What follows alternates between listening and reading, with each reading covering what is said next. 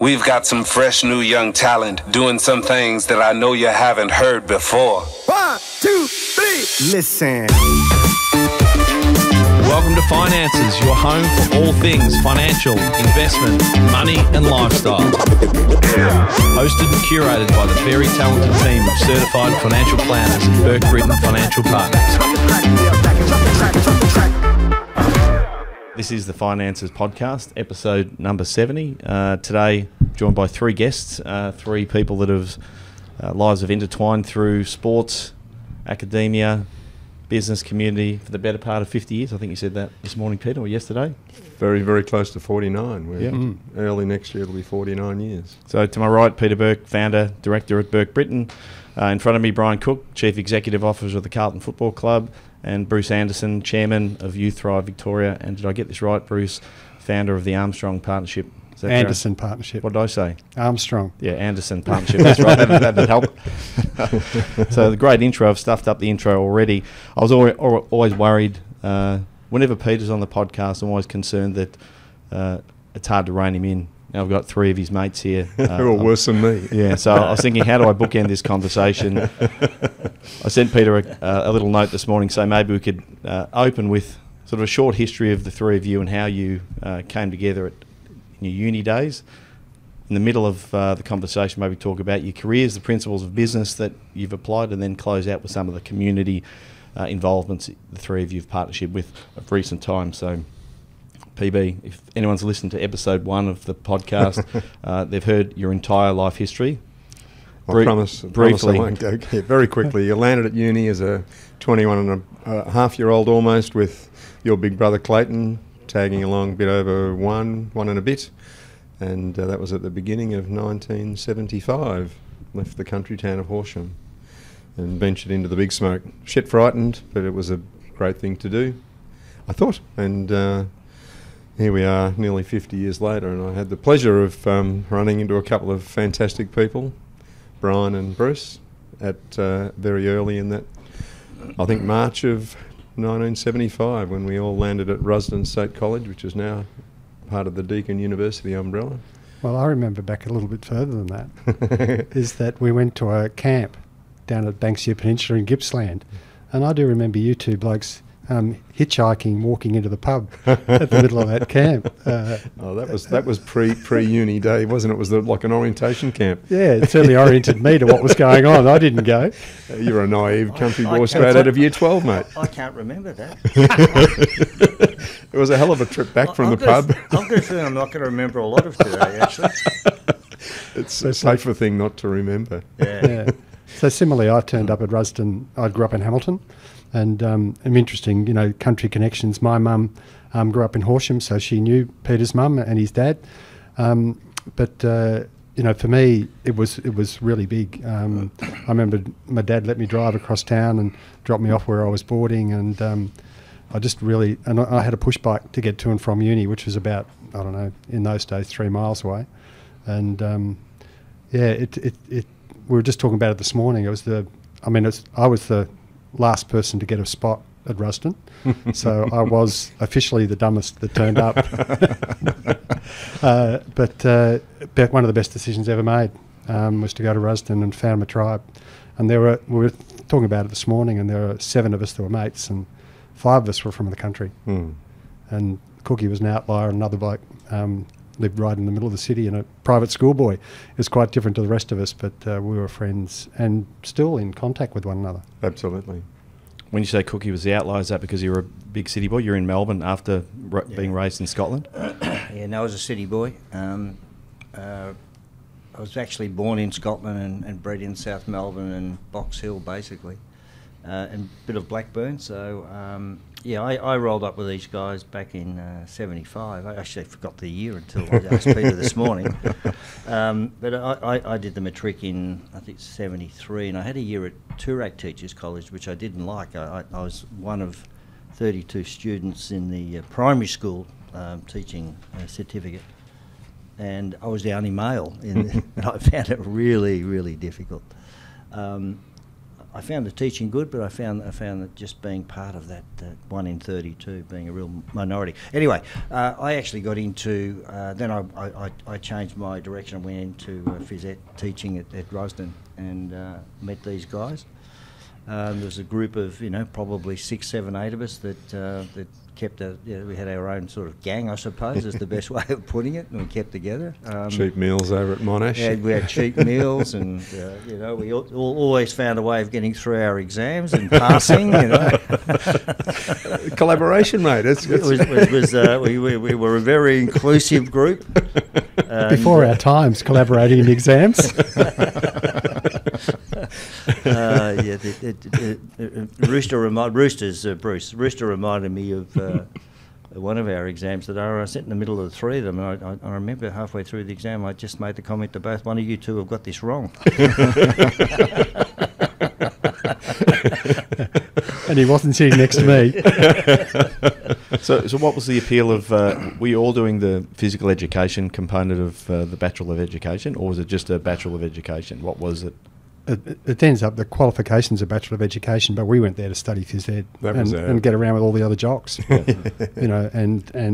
And there were some significant sports people in our amongst our colleagues. We're chatting today. One of our mates from those days is might be his last week on Earth, and he was the Victorian decathlon champion. And we had league footballers, and we had great tennis players, and then we had blokes just like me that could get a kick of footy in the country, and that's about the only place.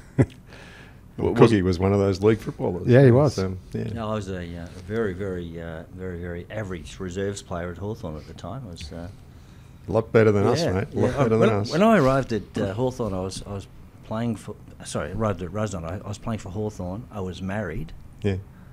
And I had an FE Holden that had smoke coming out of the bottom part of the floor. and I was on we had no money whatsoever. You're very well positioned. And being a reserves player at Hawthorn meant that you got I remember my first cheque that I got from it. It was $180 for the year. Good God. I got more than that playing at Oakley. There you go. Yeah, probably in the reserves. I asked you this yesterday. Did you and Cookie play against each other, or not? You played? So. Did you play VFA at all, mate? Yeah, no, I played for Box Hill. Yeah, what years did you play? Oh golly, you've got me there. 73, 4 would be. Okay, I didn't go to Oakley until 76, I think. Yeah, so my last 2 or 3 years at uni, I was at Oakley. So yeah, first division though, Oakley, and Box Hill were on the bottom of the second division when I was there. I played 32 games for Box Hill seniors as a youngster. I was 18 or something, and we won one game. I went back there to give a talk one day to the Box Hill. They asked me back, and I spoke to their sponsors, and I was handed a huge photograph of the team of that day that won one game in 32. It was quite a standout. Yeah. No, not really. I think it's worth adding though that Cookie was so determined to play league footy. I mean, that's the thing that stood out to me in our 4 years. Like, he was just so determined to play league footy. And years later, I think we all got to know David Parkin, but people do. And David's view of Cookie was he's the hardest worker he's ever had in any footy club, but just not quite got it. So didn't leave anything behind. You're a bit stiff, mate, weren't you? Like, you went overseas, one of the uni break, and went to Asia, came back with a parasite in your guts. Came back with Giardia and lost about 10 kilos. I was going to say you lost a massive... Well, you were a different bloke. Like, I remember seeing you when we came back, you'd like you'd faded away. And I lost a lot of weight. That buggered things up a bit, made it a bit hard to be competitive. Yeah. And I was young at that time. I think I was 22 or something, can't remember, but... we did I shouldn't have done this, but between seasons I did a 30-day tour of Thailand through what was known as the Australian Union of Students, who went bankrupt at one stage. But we jumped on a bus and we basically did 30 days. We went around the outside of Thailand, and people just didn't do that. We went into the Triangle and Chiang Mai, and it was a dirt road then, and I always remember going to a restaurant, and I asked for steak in Chiang Mai. And how do you spell that? And this was 1976 or 7, I think. Anyway, maybe 78. And I remember them serving me this piece of something. I just couldn't eat it. I felt it was monkey. I actually felt it must have been monkey. Well, they tricked you. It's interesting that time as well. So my other recollection of that time, so I had the good fortune to pair up with Peter and do teaching rounds together. And Great times. Yeah, they were really good times. But the thing I remember most about Peter is that he was really battling. You know, as a young dad, Lynn and Heath down in Melbourne, you know, really battling financially, even though we had studentships, but it was just really tough. And, you know, he had night jobs, he had weekend jobs, he was playing footy for money and doing all those things. But he was just really good fun to be around, you know, in the midst of all that. And our teaching rounds were fabulous. We had a guy called Tony Harold who was a lecturer at Phys Ed at Melbourne Uni, and he showed that much confidence in both of us that he went on long service leave and they didn't replace him, and we just did it together. Students teaching on our own. How long for? A term. A whole term, yeah, with when it was 3 terms, not 4. Yeah. The third of the year. You've always been easy to be with, but that's a real credit to you. I mean, to be in the same room and actually enjoy a person's company, and it's easy to be with, is a great attribute to have, and you've got that. Thank you very much, guys. You're not always, though. Not always. He's not when I'm the dad and the business partner.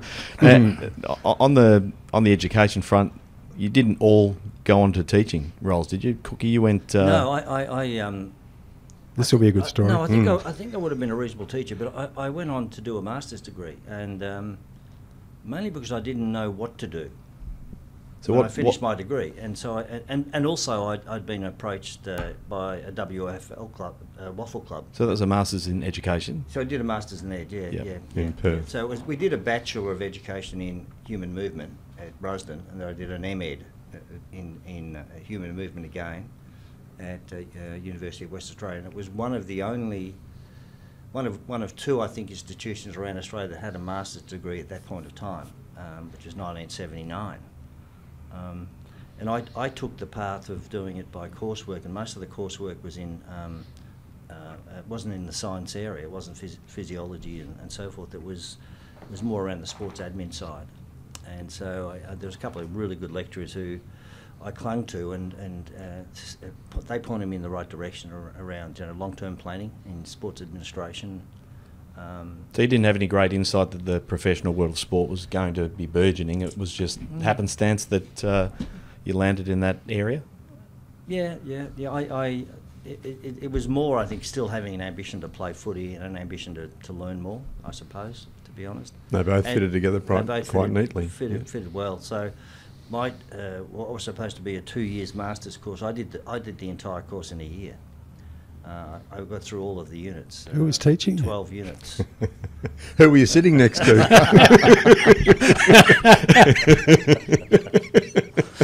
Well, there's probably some truth in that. So, I did the master's degree, and when I finished that, and I was married and had 2 kids by then, too. So we went early, and by the time we finished the master's degree, I actually got I was working in 2 or 3 part-time roles, but I ended up getting a full-time role with athletics, WA Athletics, and they had this combination of little ats and senior ats, and I was sort of trying to integrate both. So that was my role, full-time role, for a little while. Yeah. And Rooster? I went teaching, back to Burke country. I went to Warwicknville, which is half an hour north of Horsham, and ended up playing footy against Legs. David Burke, your uncle and Peter's brother, and he was a fabulous footballer. Had a couple of years in Warwicknville and loved it. Fortunate enough, moved to Wangaratta rather than getting stuck there. And I had 10 years teaching in the country. So Warwick to start with, and then up around Wangaratta and in the northeast in a variety of different schools. I loved teaching until I didn't, and I was gone. I left within 3 or 4 months. So when was that? How long ago was that? I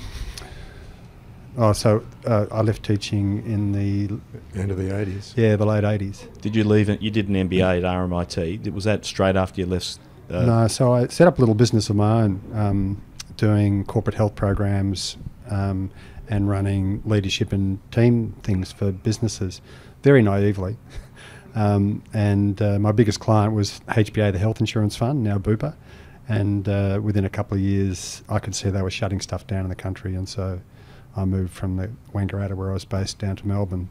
So my MBA was after that, really to prove to me that I was, capable of being a business person, because I've always been confident, but I wasn't sure, so that's why I studied, and it was a really good step. But the big step for me was doing a thing called the Williamson Community Leadership Program, and I learnt more from that than doing my MBA. Okay, what was what was the key takeouts from that? The people in the program, so it goes for a year, and a couple of them are Geelong people. So Heather Wellington was on our program, and she was the Director of Emergency Medicine here. Stretchko was studying law down here at that stage. But we had guys like Maury Frey that owned Spotlight stores in it. Just people from all... So they put 30 people together, 10 of you from business, 10 of them from government organisations, and 10 from community. And you go through the year tackling different issues, meeting... listening to people that you only read about in the paper, and so you might, one of the things might be on the criminal justice system, and there's a guy, John Van Groningen, was the head of the prison, so I just remember him. He's like a hard man, and Neil Comrie, who I later sat on a board with, was the chairman of the police, and I was just so naive when these guys spoke about the evils that part of our community. That was, mind-blowing for me. And then, that was the thing. And you were confronted with things you had to, didn't understand and would build an opinion on. And then, we were mainly left-leaning, but had some real right-wingers in it as well. So it was really that learning that issues. So I came from the country. I'd lived my life, nearly all my life there, and things in the country are very black and white. That's right, that's wrong. Those sort of things, and I learned from this program that life's grey. Lots and lots of it. Yeah. It's interesting you talk about how you evolved from uni to Warwick Nabil and then into business, but I remember back to when you got Warwick Nabil, and all I wanted to do when I finished uni was to get out of the city and get back to a small country town. I applied for every small country spot that was available, and you get bloody Warwick Nabil, and I get sent to this damn city called Geelong. It was just, what? How the hell did this happen? And I promised Jay's mum, my wife at the time, that I promised 2 years, that's it, and we'll find a country spot. Anyway, and that's now Geelong has been home for almost all of your life. I think Jay was one and a bit when we landed here at the beginning of '79. Your big brother was ready to start primary school, 5 and a bit. And the Geelong's become home. But like you, Bruce, I got to the point, like Cookie, you wanted to find what you wanted to do, and footy got you to the studies. We both taught, and you said when you loved it, but then all of a sudden you realised you didn't love it. I was the same. I got to the point. All of a sudden I realised that I just didn't have the passion for it anymore, and the kids deserve way more than someone who was just turning up for a paycheck. Yeah. And when you think, I'm looking at 50, 55-year-old teachers just hanging around for retirement, waiting for the end of their work life and turning up just to pick up a paycheck. I don't want to be seen like they are. So I think I was 40 when I decided I wanted to get out, and I was gone by my 41st birthday. And that was 16 years I lasted, so different teaching careers beyond our 4 years together at college. But there's some correlation there, because I don't know whether Cookie was the inspiration for you to maybe move down that sports management path when you and David Matthews headed up the road. Maybe was it David Parkin that you actually went to? David was one of our lecturers, yeah, exactly right, at Deakin Burwood. So I was lying in hospital after my first hip replacement. Just had my 41st birthday in November, and David Matthews, who was a mate, I was coaching the Geelong interleague side, and he was the GFL general manager at the time as a young buck, straight out of uni. And David came in to visit me in hospital and said, guess what? I've just found this course I'm going to do next year, this Masters in Sports Management. I said, shit, I've just got a letter to say that they've accepted my redundancy. I need something to do. I might do it with you. So, and again, because, Cookie being in sports management, I guess that was one of the things that you think about, an area you'd like to work in. So you definitely weren't thinking financial planning. No, it was not even on the radar. I was just, I'm going to do this course because I think if I want a career other than teaching, I'd like a career in sport. Well, thank goodness I didn't get it, because I know how much time you put in, Cookie. It's just a 24/7 consuming task. I had the pleasure of still doing lots of sport stuff, but as a hobby and as a pleasure, rather than it being a demanding job. And I then accidentally, after I ran out of money, first year at uni, was okay, and then all of a sudden you got no money left and I needed a job. And one of our very good mates, my mate from year 7 days in high school, Bruce Leslie, who's still one of my very best mates, happened at the time to be managing GIO for Victoria. And he said, well, I can get you a gig, I'll introduce you to the local manager, but you've got to promise you'll stay for at least 2 years or you'll embarrass me. And that was at the beginning of 1996, February. I walked in the door 20th of February 1996. Jeez, you've got a good memory. Yeah. Well, I had to cram some of the Diploma of Financial Planning stuff, otherwise I wouldn't get in. So I think I did 3 units, over the summer break, and then went back and said I've got them, 3 of the 8 units. And Richard Hughes, who was also a good friend and client and still, from Hamilton. and a Hamilton boy as well. Hughes, he said, well, I guess if Bruce Leslie said you're okay and you've got some diploma units already, I guess I have to give you a job. And for the first 3-4 months, I shit myself. I had no idea what I was doing. I was terrified. I was a fish out of water completely. But gradually, you find your way. You find, and doors open. You find things that you're passionate about and things that you enjoy doing. Here we are now. You fast forward about 4 years from when you first got into financial planning, and there's another intersection with Bruce being potentially your first consulting client. Is that right, Bruce? When Peter was making a decision about going self-employed? He still hasn't sent me the bill for it. No, I've been paid many times over. It was. I mean, it was a really big decision. So GIO were they had paid planners, and I think at the time I'd have been working at the Bendigo Bank, maybe. In financial, so running their financial planning business, and Peter was umming and ahhing, and Lynn, your mum, Jo, she was really very concerned about going out into business, and just, great woman Lynn, but very conservative, and rightfully worried about her kids and all that sort of stuff, and we spent a day in the old GIO office with butcher's paper and stuff like that, and it was like, really, it was a no-brainer that, with Peter's, as Cookie pointed out before, Burke's people skills, and he's a big intellect. Like, we had a lot of smart people at uni, and Peter was right in amongst them at the top, and Cookie and I were hanging off the back, just hanging on. You're too kind. But so those things came together, and it's the best decision that his clients have ever had made for them, even if it was 20, 30 years ago. He's just made for this sort of work. There was another intersection in our business. I can't remember when, in the 2000s it was, PB, when I came on board, maybe 2002 and beyond, and you handed me a book by Jim Collins, Good to Great. And I'm not sure whether, we're trying to work it out yesterday. I know there was a book, Cookie, that your old club produced, which was called Good to Great, and I'm assuming, I'll make the assumption that was born out of Jim Collins' philosophy on business. I wanted to touch on, maybe for all of you, from a business point of view, what areas of what sort of philosophy, business philosophy and individual philosophies you've used in your business successes. And I suppose I'll hand over to you first, Cookie, maybe even talk about the introduction or influence of that Jim Collins' Good to Great book and its philosophy. Okay. The Jim Collins book had a great effect on me, and that's actually, I think that came out probably 15 years ago, 20 years ago. It was late 90s. Late 90s. I'm pretty sure I based my leadership principles around that book for a while, not forever. There's a few things I wouldn't. Right now, there's a couple of things I don't agree with in terms of the principles, some of the principles. But at the time, I was very much embraced. I very much embraced the Jim Collins theories and principles. And the whole thing was about going from good to great. And when I first arrived at Geelong Football Club in 1999, it was very obvious that we had to elevate our standards. And that was the time I read the book as well, so it came at the right time. its principles were very much around how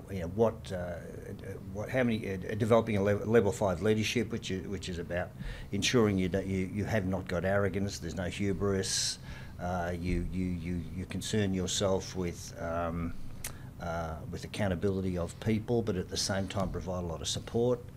And out of the book, that would be the main takeaway for me, which is in a high performance area, if you want to improve performance, it's not simply about accountability, which is important by the way, but it's also about providing the same dose of support as accountability, the same energy, the same amount of time that you provide to people. The resources you put into developing teams, developing people, it's about accountability and having goals, but it's also very much about support and engagement and figuring out ways of doing both. So you mentioned there'll be a few elements there that probably wouldn't resonate with you today with a few years more of experience under your belt. Which would they be? I think what he did, he said, here's 100 companies, and here is why they're successful.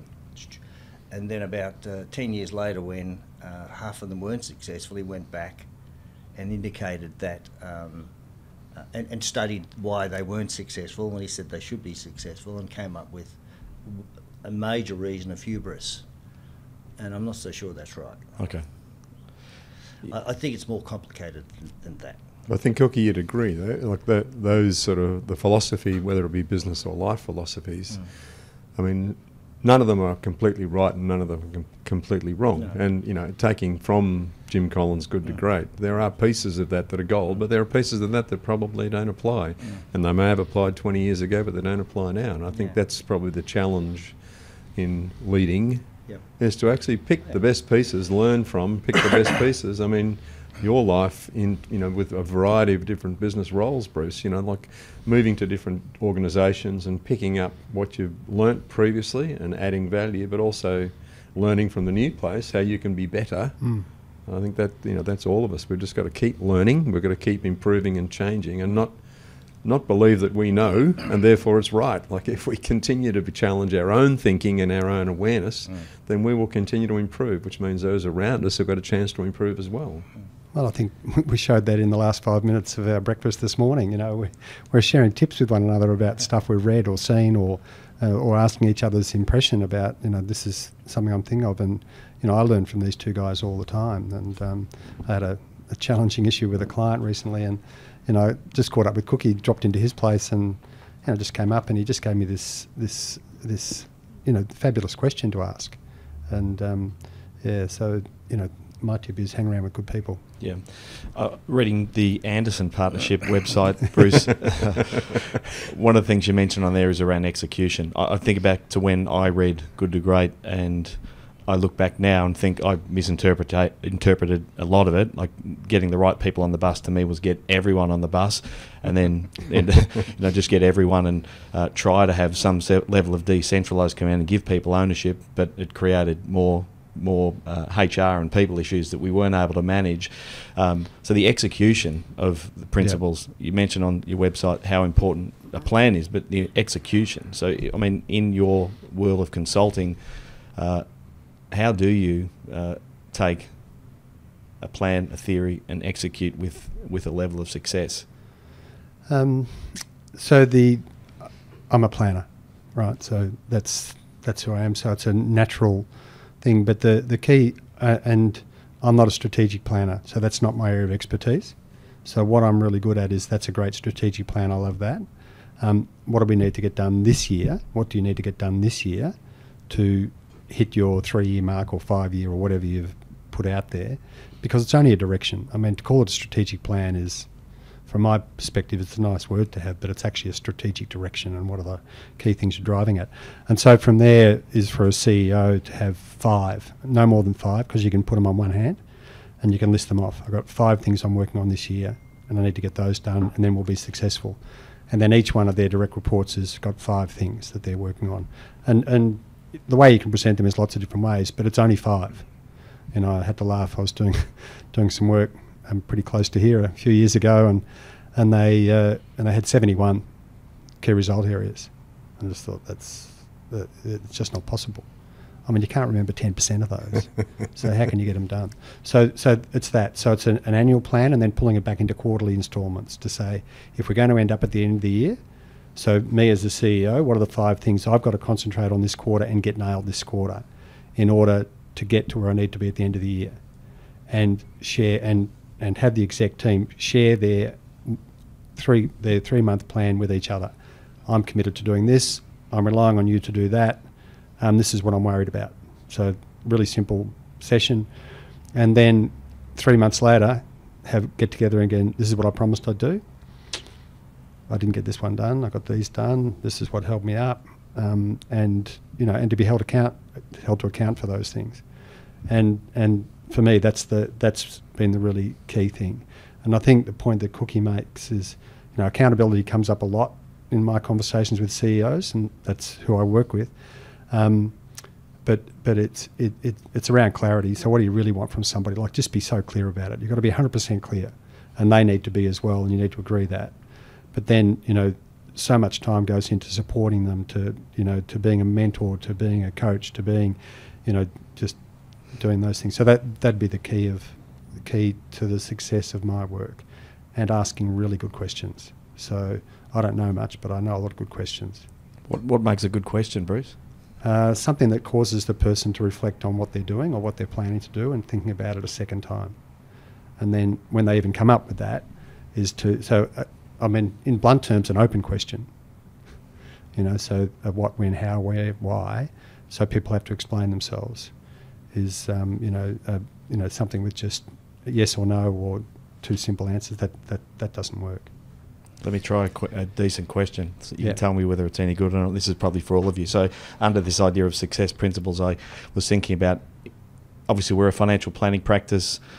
Cookie, you're managing a national football team, and Bruce, you've got your business consulting business. But what's the best advice, financial or otherwise, you've been given and implemented that's actually equated to some success in your life? So financial, otherwise, whether it's personal, what is it that you could potentially share? And if it's a bad question, Rooster, just say it's a shit question, Jay.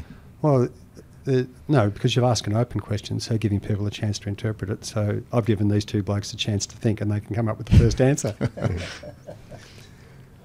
I think if I want to jump in, the best thing was it harks back to a bloke who I don't know personally. I don't know well, but I've met a few times through my friend David Matthews as Kevin Sheedy. And Kevin Sheedy, who's cunning as a rat, like a fantastic leader who managed to succeed for a long time in AFL footy. And his which really resonated with me when he said the reason that I've managed to stay relevant and successful for so long is that I know that I don't know everything, and I make sure that I surround myself with really smart people that cover all of my weaknesses. And I haven't got an ego. I don't need to be the bloke, the level 5 leader. I don't need to be the bloke who is going to get pats on the back all the time. I just need to have things successful. And I think as a general principle in life and in business, don't think you know it all. Accept that you don't know it all. Surround yourself with fantastic people, friends that you can be your mentors and your discussion points. And I like to think that lots of my friends over life use me as a mentor, and I know that I do that a lot with my friends. And I think if you can accept the fact that you don't know it all, and you need to have good people around you that can fill in all the gaps, and I think we've pretty much done that in the business here. We bring really good people in to fill all the gaps, and I know that I'm shit house at a number of things. I'm happy to put my hand up and say that, because others can get the credit for those things that they do really well. So that's a long answer to a short question. But I think that, to me, is a life, business, sports clubs, general principle that I think is really relevant. Sorry, Cookie, your turn. Well, like you, it's about people. It's not simply about finance, but a very simple learning was, just make more cash than you spend. It's pretty simple. And we may have all these complex structures around finances, and that was a key one. And the other one, particularly through football, when we had all the stadium developments and you know, with clubs getting into debts to do that, was, you know, don't grow yourself into bankruptcy. So I kept a really good eye on, you know, our debt, our repayment schedule, how, you know, our finances over the next 5 to 10 years and how we could pay off debt, and link that up with a relatively conservative growth plan, rather than saying we can actually pay this debt off as long as we make 10% increase each year, which, you know, is very, very challenging, boisterous. Okay, so I went down the conservative model, long-term growth, and ensuring each year we actually made more cash. We had cash coming, more cash coming in than going out. Yeah, pretty simple. It is simple, isn't it? Yeah. I was going to say that simple philosophy of cash flow management, applicable to, from a business point of view, applicable to an individual. And one of the things that I've heard probably you say, and a few of the other advisors here on a business and personal front, is that it's very easy to grow into an income, but it's very hard to grow out of expenses. When you continue to grow at the same pace as your income, it's very hard to then wind that back later after the fact. Bruce, if you've had 5 minutes to think now. So I'm going to probably answer the previous question and this one at the same time, and because I think the other ones, it will. You know, I learnt the important things in life at home. Hopefully I won't get teary. I'll be copying Burke then. So my mum and dad were community leaders, both were. And so as the kids went through schools, guides, netballs, all those sort of things, my parents were involved, and made a really big contribution in all the community, in our community broadly. And they were based around respect for others, and respect was by listening to them. My dad was not always good at it, but that was the key thing. So when I'm asked, you know, what's been your success, I'd say I do look back now and go, I'm really proud of making my contribution to my community, to my family, to my business or businesses that I've worked in, my friends, and that's been the secret, and it's no surprise, it's a plan. So I do look at that every year and just go through, so how am I going on these things and what's working and what's not. And there are some things that didn't work. So, you know, unfortunately, like the other two, you know, I had a marriage that didn't work, and that was a huge thing for me, and really difficult. And I chose to make the change. But yeah, just living through the principles, and that comes from growing up in a Christian household, and a strong church community which brought up all the kids. So the church had the footy club, had scouts, had boys clubs, had, you know, things like that. So that's the foundation of me looking back now and going, yeah, I'm really proud of what I've done, and I'm satisfied, and I've got more to do. But if it stops next week, I'll be disappointed, but I'll be, you know, hopefully the people around me will be glad I've been here. Following on from that commitment and contribution to community, one of the things I wanted to touch on today was some of the involvement that each of you had in collaborating on a couple of fronts.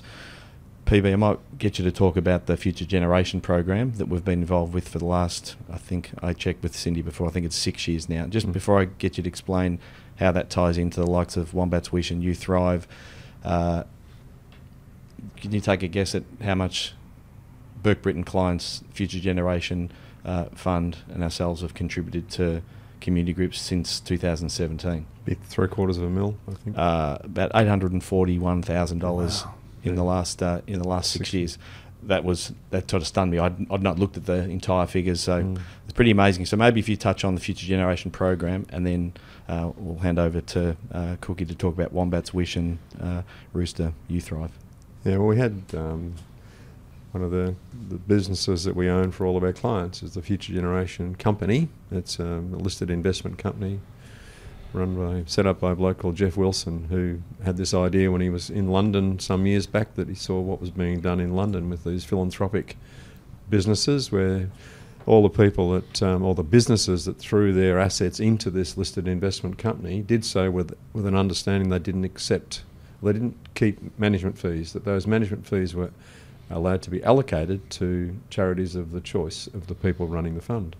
And after having been in this investment with our clients for quite some time, chatting to our share broker, it just was in conversation, just said, I reckon it's worth talking to FG, the company, because you've got some scale now, and maybe they might be prepared to let you guys have some control over what you do with the funds that are available each year. And the FG business, like, it's handed over millions and millions of dollars across the last decade or so. Anyway, so I met with the chairperson at the time and Jeff Wilson in Melbourne, and they said, yeah, well, you guys have got some scale. Actually, let's go through a process. So they gave us approval, and that first year we had just under $150,000. We were told, and I didn't really know what the amount would be, but we were given, and it was sort of out of the blue. We'd met with them, they came back and said, yes, you can. We had just under $150,000, and I thought, wow, shit, like that's pretty significant, and we can control where that goes. And I will quickly touch on the fact that that amount, because we had to make a fairly quick decision, I had Jay and I walked Kokoda way back in 2011, and we raised some money for the Kids Plus Foundation way back then. $38,000 I think we raised with that. And so they had a bit of a link with Kids Plus, so I just rang Kids Plus and said, Sean Cannon, who happened to be the chairman at the time, or the general manager at the time, can I meet with you? Because I might have a donation. Sure. Went over to what was their little tiny office over near the hospital. A little house that they looked after about 30 cerebral palsy children each month. Very small organisation, struggling to make ends meet. But Sean was a go-getter. He said, oh, have a look at this, Peter. And he showed me the 3D images of what was going to be built on the Deakin University site at Warren Ponds. It was their new facility, their new premises. And it was wow. And they had funding. The Costa Foundation contributed a huge amount, and they'd had other philanthropic donations. So the building itself was going to be organised. But the outside area, which was an outside recreation, relaxing area for the young kids that learn to ride a bike, learn to bounce a ball, just outside with a safe playground area, was going to cost in the vicinity of $400,000. They had a philanthropic donor that was going to give dollar for dollar. They had to raise $200 to get it done, and they were thinking it would be 3 or 4 years away. And I said, well, we've got close to 150. Would that help? And Sean, wow. And so the wonderful thing for us through the FG donation program was that we were able to hand over 150. He found the other 50 very quickly, and that outside area was done exactly in conjunction with the building. So they opened both at the same time, which is really exciting. So as a result of that, we suddenly had this wonderful opportunity. And so each year from that point on, rather than just one mob getting it, one organisation getting it, we said, let's just share this around. And we would go to our client base and get nominations. And I'd go to beautiful friends and people would come to me and say, hey, we've got this organisation, which I'll let you talk about, Bruce. And Cookie and I, we ran into each other at a fundraising function over at Alma in Geelong. Yeah. This is going back probably 8 or 9, 10 years ago maybe now. Yeah. And we just turned up without me even knowing you were going to be there. I didn't even know what the organisation was. It was just a friend of Esther's who happened to be on the board. And this fundraising organisation was Wombats Wish. Bloody hell, Wombats Wish, what do they do? Oh, they look after children who've lost a parent. Oh my God, that's fairly close to home for me.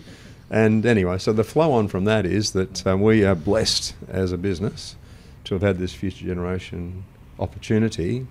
And now, as Jay just quoted, in the last 6 years, we've been able to allocate $840,000 to a variety of very, very needy and deserving charities that we're just overjoyed. And I have the pleasure now of being on 2 of the boards, on the Wombats Wish board and on the Kids Plus Foundation board, which, a bit like you, Bruce, I had wonderful parents that taught me to be involved in the community and give back more than you take. And it's just an absolute. And you get back more than you give. Absolutely, mate. You absolutely do. It just comes back tenfold. So that's enough from me. But that's the FG and the donation program, and that opens the door for Cookie and Rooster to have a chat about your links with those groups. With those groups, yeah. While you were talking, I was thinking about lots and lots of things. But anyway. I think as leaders of organisations, we add layers that give our companies greater meaning. particularly in the community. And so, you know, what you've done is you've had these layers around charity and around doing good in the community. And I think it's our role to do that. And I often ask the question, I ask this question to people, and when I present, I say, if your organisation didn't exist tomorrow, what difference would it make to the world? And in most cases, someone can jump into that hole. Banks, insurance companies, you know, if one bank goes, the clients will go to some other bank, etc., etc. So the aim is to try and make your company foolproof to that. Yep. So you need to add value and add meaningful layers. And in football, it's been, we've added HR and a few other things. Then we added Carlton Respects. We added, our RAP plans, our multicultural plans, our Next Generation Academy. So it gives us greater meaning. And so I'm a great believer in trying to make your company more meaningful. And I think the best way of doing that is to create great partnerships in your community. And they might be the ones that you created, there might be others. I remember a golf club came to me and said, we're in real trouble, what do we do? And I said, well, the last thing you should do is rely on golf to to depend your future. Because, you know, it's so costly running a golf club. You know, it's hard to get more cash than the expenditure. So and I would say, look, my suggestion is you partner up with the schools, you partner up with the local surf club, you partner up with Rotary. Add layers to your organisation which give it greater meaning to the community. Okay, so, and I think that's good business as well. It's good commercial business. Yeah. Okay, and so that's my philosophy on why we do this stuff. In footy, we once upon a time just worried about doing well on field. 10, 20 years ago, we started to think about community, so we do good in the community. And we also have this third layer now, which is about doing right from an integrity point of view, having the right values, the right culture, the right purpose, the right mission. And so, you know, we've evolved from doing well to doing good to doing right. And I think companies should do that. Not just worry about doing well, their P&L, their balance sheet, more than that. Beautiful. Okay, yeah. Doing the other things and becoming something important in the community, not just something important in the business. That's a fantastic. Okay, yeah. So put that to the side. I've been with Wombats Wish for I think 10 or 12 years now. With where Peter's part of the board there. I'm the patron of Wombats Wish. I lost my mum when I was 9. She took a dose of pills. And at that time, there was no grief counselling available, really, for kids of 9 years of age. There was no help at all, really. I think the only person that helped was probably my dad, and he wasn't great at it, you know. And so we have services now.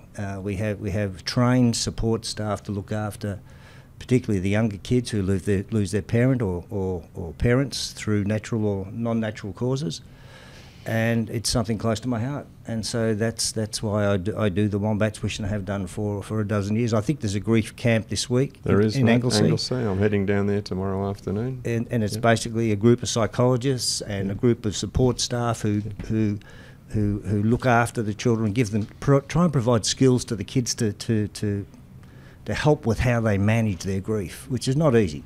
Because I remember the biggest feeling I had was just a pain in my heart. You know, when I was 9, you know, and it went for weeks and weeks. I just couldn't get it out. It was like you had you'd run a marathon, you know, but in your heart, your heart had run a marathon. You know, it was an amazing time from a negative point of view. So that's what I do, and we, you know, I can't emphasise enough to the people who listen to this. Add value to your company, and think about the partnerships in your community that you can have that will give you greater meaning to those people. Beautiful. So, thanks. So if I follow on from that, so we're baby boomers, right? And I could make a couple of really rude remarks about what that means, but and some of them are funny, but not in this audience. But the thing that so we met each other studying a Bachelor of Education, And I was a pretty good teacher, but not a great teacher. And I've learned a lot about adolescents and young people since I stopped teaching. And so I've been involved ever since, so it's more than 30 years, with disadvantaged young people in the community. So it started off as an early intervention program for young blokes, 14 to 16, probably like Peter and I might have been at the same, or Peter anyway. But, you know, that in a country town in particular, the cops know who they are. They're not yet in a lot of trouble. The school doesn't know them quite so well because they don't come that often. And they really are, they've got this fork in the road. And we used to work at that, a thing called Typo Station in northeast Victoria. So that's where it started. And as I got towards the end of that, I had the good fortune to be invited onto a scholarship program for disadvantaged state school boys. And this has been now running for 80 years. You know, a guy put aside £800,000 40 years ago, and it's now $10 million. And it provides scholarships for 10 young men from disadvantaged backgrounds from state schools every year. And I spent 15 years in that 10 as the chair, and I got to see the impact of education on individuals, families, generations and communities, because I got to meet some of the old blokes that had gone through the program. And typically after the Second World War, these were boys whose dads were killed in the war, who died soon after. So they got scholarships. They've gone on to do amazing things in their work, and each subsequent generation is the same. And to a person, they've done stuff in the community because somebody gave them a chance. They don't know who they are, they've never met them, but they gave them a chance to help them to go to university, which they wouldn't have got to. And that's especially so at the moment. Kids in the country, it's really difficult to go from a country town to a city and the university and live and go to uni. It's just so expensive and so difficult. So after 15 years there, I joined a group that's now called Youthrive Victoria, and we provide scholarships, mentoring, leadership programs, and also go back into schools and help Year 11 and Year 12 kids, keep them engaged in school and finish Year 11 and Year 12. And interesting enough, one of the areas that kids become disengaged in school, which is I found extraordinary when I heard it, is grade 5. That's the first time they start to get disengaged. So our young people had seen this and they said, well, we're going to put together something, and we run a program called Dream Seeds in primary schools. So it's young people helping young people. And that's the essence of our organisation. So we provide scholarships, and Burke Britton has provided a scholarship to a young woman from Wodonga who will be here in Geelong studying next year, her second and third years. So she wouldn't otherwise have got to university. Like, it's just wouldn't have happened. And so why I talk about the baby boomers is I've been providing a scholarship through my business, and I just realised I don't even have it on my website. For the last 4 or 5 years, and it's 30 grand, right? So it's 10 grand a year for 3 years, and I provide a bit of money to other things through the business as well, and then do so personally. And I state that because I'm a baby boomer. I'm going to die with more money than I ever thought I'd have, and my kids don't need it all, right? And so for the baby boomers listening to this, we've got enough, you know. So what's the impact you want to have while you're still here? You know, what can you do? And I'd love it to be Youthrive. Have a look on our website, but find something you're passionate about. You know, it's Wombats Wish or Kids Plus, or, you know, there's something where we can make a contribution now, either around our expertise or our money or both. And that's the legacy I'd love the baby boomers to leave behind, rather than wealthy kids. You know, our kids, my kids, Peter's, Cookie's kids, they'll be okay. They'll have enough. But some other kids, or, you know, individuals don't. And that's where we can play a role now, not just through our will. It's interesting, just jump from Wombats Wish, Youthrive over to Kids Plus. I think about 3 years ago, chatting to Sean when we're discussing this at breakfast before everyone arrived this morning. We've set up a scholarship fund with Kids Plus Foundation to provide tertiary education support for young people with cerebral palsy that have been through the Kids Plus program, who come to the end of the Year 12 and suddenly, and sadly, a lot of these young people are not just physically disadvantaged, they also often are economically disadvantaged in situations that are pretty tough. And so we've got this amazing, our target is to try and build this fund to $500,000 so that we can provide 10 to 15 scholarships annually to young people, so they've got a choice to go to tertiary education. They're not, your point a moment ago, Bruce, how expensive it is to relocate, to have to fund your life, and on top of being a university student. So we're working that fund is up to 225 now, and my target, Sean and I have got a target of getting that to $500,000 within the next 3 years. And I think that's one of the things, after the conversations earlier today, I'm now going to take that as a real focus for me to try and find people that can tip in a little bit, the baby boomer concept a little bit.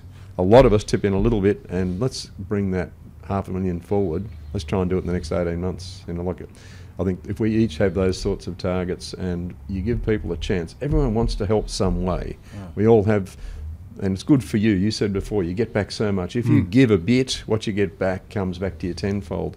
We all want to give, we all want to help, we want to make a difference, but often people don't really know where to go to do that. And so if there's a chance to say, well, I'd love to be a Youthrive scholarship provider, I'd love to help Wombats Wish and have another 2 camps a year funded. You know, we're blessed because we are able to use the FG program and we fund a camp each year. I also want to make sure that, you know, the legacy I leave is when I'm no longer at Kids Plus, for as long as possible, young people graduate from year 12 and can go and get a tertiary degree somewhere. And there's a young lady from, I think, Camperdown, Sean said, who will be doing an allied health degree next year, who's getting the first scholarship at the moment, which is really exciting because, you know, there's a cerebral palsy participant in the Kids Plus program who is going to come through with lived experience and work with people in the future to help those like her. So we can all make a difference. We just need to get off our ass and have a crack at doing it. And sometimes it might be a small financial commitment, but really $1,000 or $2,000 a year for a few years is insignificant, really, in the big picture. But it makes a big difference if a lot of us do it. 100 people give 1,000. That's a massive contribution, but it's a small amount for each individual. Yeah, and I think the three of us are. I mean, none of us come from wealthy families, right? And with an education.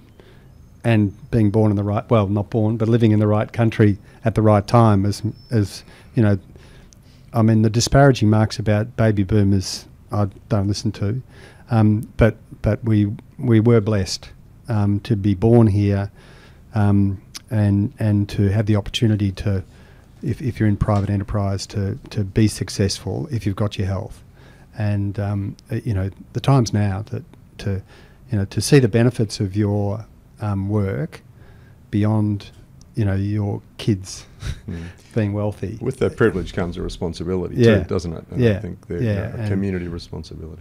Yeah, but I can just say that, you know, I'm clearly mind things about education, and that's what Kids Plus are about as well. And really, I guess, same with Wombats Wish, it's educating kids how to cope with a really difficult situation. But I can say by seeing the Daffod Lewis and seeing the impact it's had. So just even more recently, some of the young blokes that, or young people, they're not all blokes, you know, Afghanis, South Sudanese, you know, that these people can bring amazing attributes to our country, but they need an education and they want one. And so to support those, clearly I'm passionate about it, Jay. It's good. It's good. It's a good cause. Listen, I'm mindful of time, but I suppose I just wanted to firstly thank the three of you for making the time to have a chat on our little podcast. Cookie, I like that concept of adding layers to your business, adding layers to your life, and adding layers to other people's lives. So it was it was very much an honour to sort of be a fly on the wall listening to 50 years of friendship and contribution to community and to business. So thank you all for making the time. If we ever get a chance again, I'd love to do a round 2 or round 3 with the three of you. But again, thanks for making the time. It was great to be part of it. Thank you. It's been good. It's been really good. Thank you. And thanks for your friendship, guys. No, thank you. We hope you enjoyed today's episode. If you're keen to understand more about how financial advice could benefit you, follow us on Instagram, Facebook, and Twitter at Burke Britton FP or Google Burke Britton Financial Partners. Check out our client reviews, testimonials, and make a time to meet one of our certified financial planners by clicking Book Now on our website. Thanks for listening. Any information contained in this podcast is of a general nature only. No account was taken as to the objectives, financial situation, or needs of any particular person. Therefore, before making any decision, listeners should consider the appropriateness of any information with regard to their particular objective, financial situation, needs, and seek independent advice from a licensed professional specific to their circumstances. All right, hit it. That translates to, don't be a moron and act on what some random person says on a podcast. Take personal responsibility, do your homework, ask questions, and speak to an actual human that knows what they're talking about before you do anything. PB Financial Solutions Proprietary Limited, trading as Burke Britton Financial Partners, are authorised representatives of AMP Financial Planning Limited, AFS, licence number 232706.